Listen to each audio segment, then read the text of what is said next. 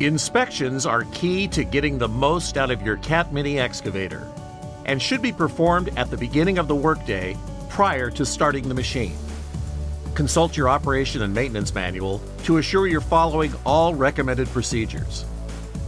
Begin at the front of the machine, checking the attachment for any damage. Inspect the hydraulic cylinders as well as the cylinder rods and seals for damage or excessive wear. Inspect the linkage and make any necessary repairs. Check the track and undercarriage for damage. Inspect the final drives for leaks. Make any necessary repairs. Move to the other side of the machine and inspect that side as well.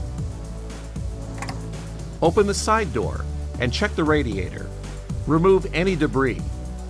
Check the air debris, the coolant level, and hydraulic level.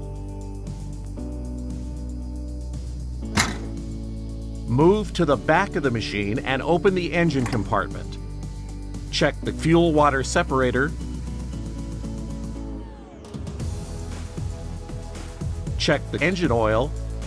Remove any trash buildup and fix any leaks. Close the service door. Now, check the cab structure all around the machine. Tighten any loose bolts. If repairs are needed, consult your CAT dealer. Inspect the lights for broken bulbs or lenses. Replace any broken components. Inspect the operator compartment for trash buildup, including under the floor plate. Keep these areas clean.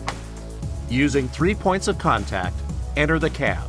Inspect the cab for broken lenses on the gauges, broken indicator lights, or switches, or other broken components.